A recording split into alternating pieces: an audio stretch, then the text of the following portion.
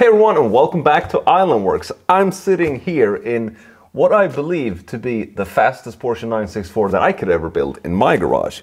Dreaming a little bit how it will feel once this car is finished, which by the looks of it is not very far off right now.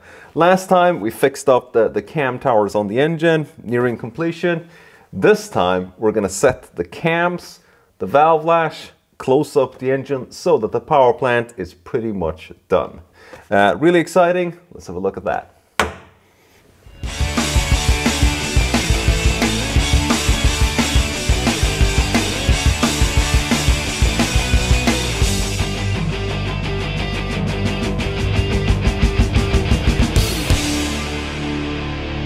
Okay, so this episode starts off where the last episode left off.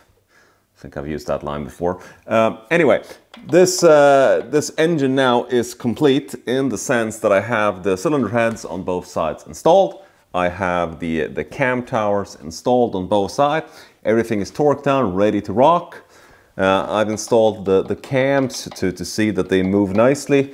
I've actually installed the rockers as well, but I'll likely have to remove those now. The task for today is assemble up the chain drive. Once the chain drive is assembled, we're gonna look at setting the timing of the camshafts so that the camshafts actually open and close the valves just when the piston is at the top dead center. That's very important in a four-stroke engine, otherwise it doesn't work. Let's start with just getting the chain drive on this side assembled. I have actually already assembled it on the other side. So let's get on with this one and see how that works. So this chain drive consists of a number of different pieces. Really no fuss about any of these pieces. You have the camshaft, or sorry, the cam chain that is attached to your intermediate shaft on the intermediate shaft that is driven by the camshaft itself. So the camshaft sits up here, it spins with the RPM of the engine, and then you have the intermediate shaft sits down here, it spins with half of the RPM of the engine. So that one drives this one, and then that opens the valves, right? So we need to get this house on top of this thing here, because this house here, this is what the chain drive sits within. It has a number of oil channels into it that distributes oil to different parts here. I'm not going to go through what those are. I will assemble this on the engine though, so let's start with that. So there's no fuss about getting this done. We're just gonna put it up, something like this,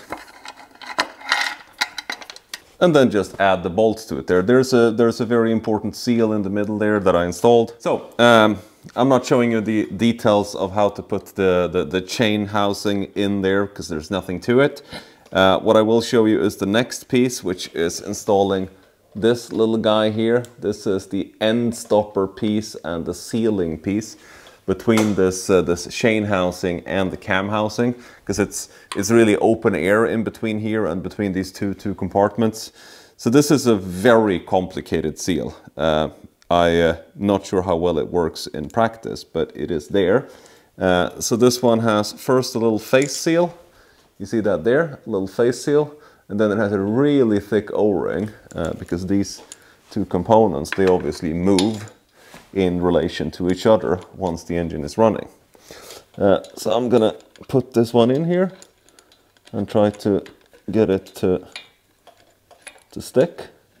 And the brilliant thing with the Boxster engine is that it's such a beautiful engine design, fully balanced and all these things. The bad thing with the Boxster engine is that it's a lot of parts. And this is really the thing for this Boxster engine, with all these loose compartments in connection to each other. This piece here sits there to seal off between the chain housing, and it sits there also to provide an end stop for the camshaft, so that the camshaft doesn't move freely in both directions. So I will show you in a second here what that means. So what this means is that actually there is a little washer there, and then there's a big nut sitting here. And what this means is that this camshaft can't really move too much outside of where this washer sits. So there is a shim pack that you install here. I'm not going to show you how that is done, but it's good to know that the position of this washer is actually what sets the whole position of the camshaft. So we have that one in there. We're going to put the chain drive in there. Before we do that, we're going to put the two chain guides in here. For this beautiful chain to run here and not run like this, there is a chain guide in the bottom that looks like this, and there's another chain guide in the top that looks like this. And these two, they squeeze the chain together so that the chain is under tension. And this is a little bit tricky to get this in there. Actually, it looks the other way around. This one is up there and that one is down there. Nevertheless, they're in there.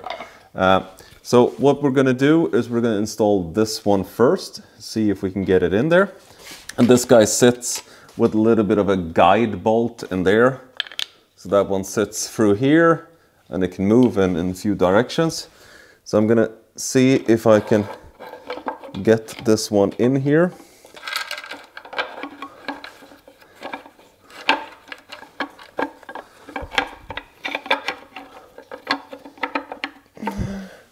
And once I have it in there, I'm going to try to get this bolt in there and through. And then you have the bottom one, and the bottom one is different because the bottom one actually pivots to keep the tension in there. So I'm going to try to get the chain out there. I'm going to try to get this guy in here if I can. See if I can see the little hole there. And then simply put this guy in there. I'm not covering the whole thing there. Okay, so we now have this one in here that could, if everything is set up correctly, could be there and stabilize this whole thing. Then you have this little wheel here that sits here and drives the sprocket. This by itself doesn't fix the rotation. You can see there's a little keyway in there. And you need to fix that keyway with this. I think it's called a Woodruff key, I'm not sure. So this one goes into the camshaft. And this one, it's down here. And you need to figure out a way how to get that in straight. It's quite difficult actually. But once you get it in straight, you can just slide this wheel on top of it, like that. So now it's fixed, right? So that's fixed. Now we need to get the sprocket on there. Sprocket looks like this, right? It's the same on left and right side, but they sit in different directions. So important to get the orientation correct. I'm going to see if I can push it in here. Can't remember if you're supposed to do this with the guides in or with the guides out. So this is going to be a little bit of a surprise now. Apparently, you can do it with the guides in, because it worked. And the last thing I'm going to do, I'm not completely done with everything here yet, but I'm going to just put this bolt on there so that I secure this. Okay, so the last little thing is to install this little guide here that makes sure that these stay in order. I did detect that I have a little damage on mine here, so I will have to replace this once everything is done. That's a small little thing. Now that we have this in, actually the chain drive actually sits here. And the purpose with one of them being fixed and the other one being loose here is that one is supposed to keep the chain completely tensioned. Very important, otherwise this engine will be very noisy and the valve timing will not be correct because the wheel will then be going back and forth. And these little tensioners, they look like this, right? They have varied over the years with Porsche. They used to be mechanic, nowadays they are hydraulic. So this little guy, once it gets fed oil in the bottom here, it actually builds up pressure. And the spring and the pressure together, that pushes this thing up. And this guy then sits down here and it pushes the whole thing up like this. And then once the oil pressure comes in, it pushes even more. So it's really hard. It's really a lot of pressure. So that's all fine. The problem is you don't have hydraulic pressure once you're doing this. So you have to come up with something else. So I've done a little Island Works special here. It is just a little printed piece with a bolt going through it, right? So the purpose with this one is that I can jam it up here like that. And now that I have this one in here, I can actually screw this one up until this one is really tight. So actually now the chain drive is assembled. It's a static pressure applied to it, not like with the hydraulic tensioners, a dynamic pressure that pushes it in all the time. But this one is pushing up here. It's very tight. The other chain drive is assembled. I have the same thing there. I'm going to try turning the engine and see how this feels. And having everything assembled, we turn here and it is running very smoothly. Really happy to see that. With that, we're going to get on to aligning the camshafts with the actual crankshaft. Very important in a 4-stroke engine to do that. What we're now trying to do is that since this is a Boxster engine and the pistons go in this direction, we want to make sure that this camshaft is in the direction of the compression stroke when this piston is all the way up, at the same time as this camshaft is in the exact opposite, the exhaust stroke. So we're going to start with doing a base setting first, and after we've done the base setting, we're going to do the fine-tuning. The way the base setting is done is locking up the camshaft towards the sprocket on this side first, turning it until this one is horizontal, and then doing the fine-tuning after that. The way that this works is you have a little cylinder like this. See that?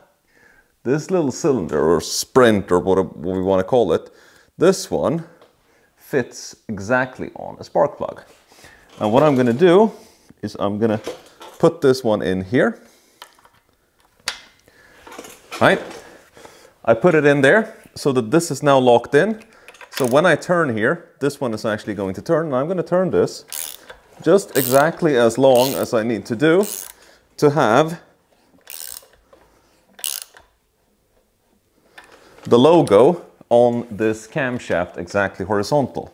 I don't know if this is exactly the way you should do it, but this is how I do it.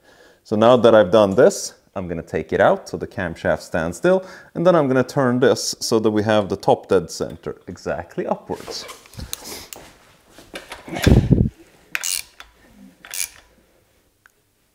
Just like that. Okay, so now I have a base setting. There we go. And I did the same on the other side. I just installed the, or did a rough adjustment on the camshaft so that it's roughly the same. Now that I have that done, I'm installing the rockers on the first cylinder and the fourth cylinder. The reason why I'm installing the rockers now is I need to now measure the valve opening so that I have the right valve opening as the camshaft is in a certain angle. So this is a little bit of a tricky piece that we're going to get to just now. Okay, so I got the rocker installed here. So now that I have a rough adjustment on this, I can actually set the valve lash. The valve lash is done easiest with one of these ones. So this is just a little holder with a 0.10 feeler gauge in the end, right? So as I get this one in here, right? Can you see that? Yeah. As I get this one here in between the elephant foot, so I get that in between there and the valve, I need to trim this down so that I have 0.10 millimeters in clearance there, right? And this clearance is usually given in the camshaft instructions. This takes a little bit of practice getting a little bit of a feeling for this. So for example, that was way too tight. I can't even move it here, so I need to untighten a little bit, just move it just a little bit. That feels pretty good. Feels pretty good. And I usually take it out and then I wiggle it a little bit and see if I can get it in again. Yeah, there we go. That's pretty good. And you know what? I'll just tighten it just a little bit more. There we go. So, okay, so now this one has 0.10 clearance. And the thing is, as you've done a few of these, you start learning a little bit how it's supposed to feel. So, yeah, feels good. Feels good. So, and as you do this, it's always good to have a little bit of a sense check to look at where the rocker actually touches the camshaft. So you make sure that it's really on the back of the camshaft. The purpose of having this clearance is only because you want to really make sure that the valve closes properly. So it's not a very super scientific reason that it has to be exactly 0.1 millimeters. It just needs to be enough so that the valve absolutely closes perfectly without being too little for the heat expansion of the engine, right? Because it will be a little bit less when the engine is hot. So something like that. And some people think this is like a super science doing valve lash. It's not. It really is not. That was a little bit too loose.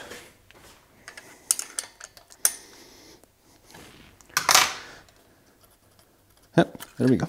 So this side is done. And the other brilliant thing with the Boxster engine is that it is so simple to just get on with the other side. And now for the magic, the cam timing.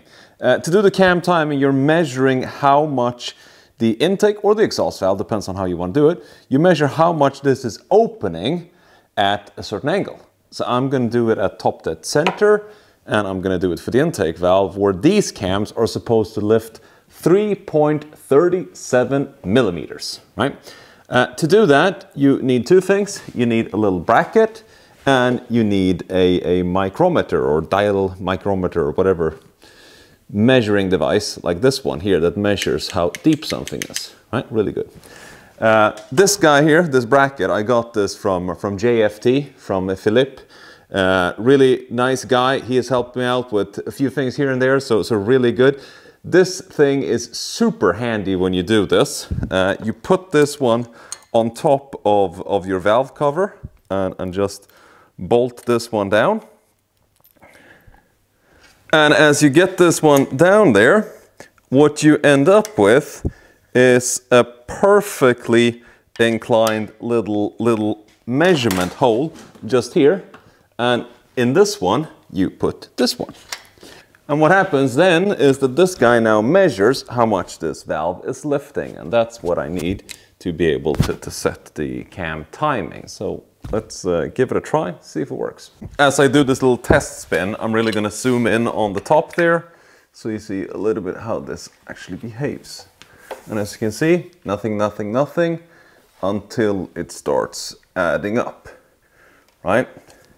And it opens to a certain amount, and then of course the valve closes. And then it's at 0, because you're at the area where you have the clearance on the valve, right? So nothing will happen in this area until you get to the lobe where the valve opens up again. And there you see it starts opening again. And to do the actual timing of the shafts, I will hold it here and I will turn until I see the value up here, which is supposed to be the 3.37 millimeters. I will turn until I see that. I will stop, disconnect, turn again, and then connect. Let's step through it a bit here. So it starts opening, and there I should stop, right? So what I can see now is that this guy is at 3.41. Target was 3.37. I can see that this guy, the Z1, is not exactly at top dead center, which is there. All right, so this is how much discrepancy I have. So I'm going to go up here. I use my spark plug. So now I'm going to turn this guy 2 revolutions until this is exactly top dead center. And then I'm going to put this back. Okay, so I'm going to turn 2 laps here. So 1, and then 2. And now I have to be as accurate as I can. There. Put this pin in again. Find the hole that it fits in. There we go. And now we're going to turn it 2 laps again. So 1, and then 2. And we're going to go up to the measurement up here. And let's see. Go 1, 2, 3.85. I'm going to have to spin another one time. 1, 2.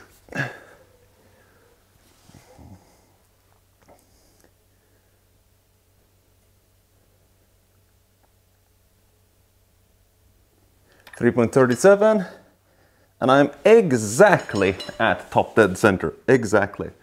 So that's how you set the cam timing. Not more than that. Need to do the other side. I will check it a number of times just to see that it really sticks, but this looks like it's just a very lucky shot, I would say. Usually this takes like 10 times to do. But I will try it a number of times again, see that I'm happy with it, do the other side, do all the valve lash on all the other ones, and put the engine together. Cam timing done on one side, you do the same on the other side. Once you've done that, you put all of the rest of the rockers in, torque them down, check that everything is good the way that it's supposed to be. Make sure you've lubed it up a little bit where it needs to be as well. Set the valve lash on all of the remaining valves, and then you put the covers on, and you're really done with the inside of the engine. So I'm gonna just finish this up. And who would have thought that after all this hassle, I would be in a position where I'm actually putting the covers back on the engine. This started out as me just doing an inspection on my engine, finding that it was complete devastation inside of one of the cylinders. And I ended up doing quite a few things as I was just fixing that problem, changing pistons to higher compression, lighter motorsport pistons, changing to 993 cam tower so I get the better oiling on the rocker shafts, changing to powder rocker shafts, and yeah, just making sure that the engine is in good trim as I put everything together, which, as you can see, I'm doing right now. And it's pretty exciting for me just getting that piece done. This just about concludes what we're gonna do today with fixing up the cam timing and doing the valve lash and all that. Next time around, I'm not sure it's going to be engine stuff, but it's going to be something really fun related to building the fastest Porsche 964 that I could ever build in my garage. See you then.